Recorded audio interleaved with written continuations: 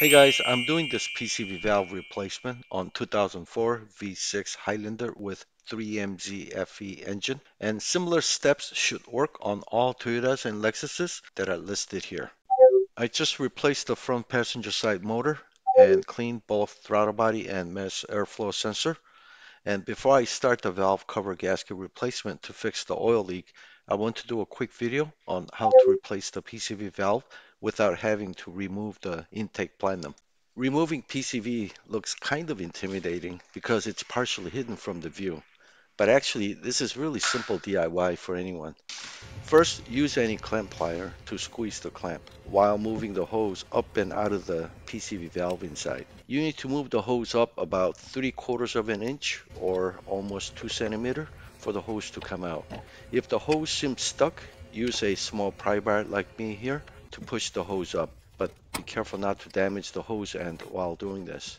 Once the hose comes out, use a 19mm wrench to loosen the PCV. Space is kind of tight to get big turns with the wrench, so just get it loosened a little bit at a time. For some PCV that are stuck, it may take some force initially to loosen the bolt. Once the PCV rotated counterclockwise about 3-4 times, then you'll be able to loosen it by hand and lift it straight up to remove it. Oh my God. Along with the master flow sensor, throttle body, and now this PCV, they are all most dirtiest I've seen on all the cars I've worked on. Let me give it a shake test. You can see the heavy carbon and oil deposit inside, and nothing is hardly moving inside. Let me show you what a new PCV sounds like. You can clearly hear the movement, and I can also feel it in my hand. Again, here's the old one, and now here's the new one. Toyota and Lexus OEM PCVs are cheap at around 10 to 12 bucks, so I always buy OEM PCV. But in this case, I was buying a bunch of parts from Rock Auto, and it was just convenient to add this PCV to the entire order in one shipping. Installation is just reverse the removal steps.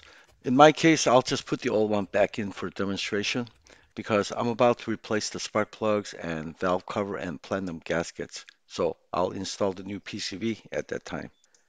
Here are some common bad PCV symptoms: check engine light, misfiring while idling, high or rough idle, oil leak or consumption, lean or poor fuel mixture, poor fuel economy, exhaust smoke that can be white, black, or blue, rough acceleration. Given that Toyota and Lexus PCV valves are cheap and usually easy to replace, you should replace them at least between 50K to 100K miles, depending on the condition of your car. Thanks for watching, and I'll see you guys next time.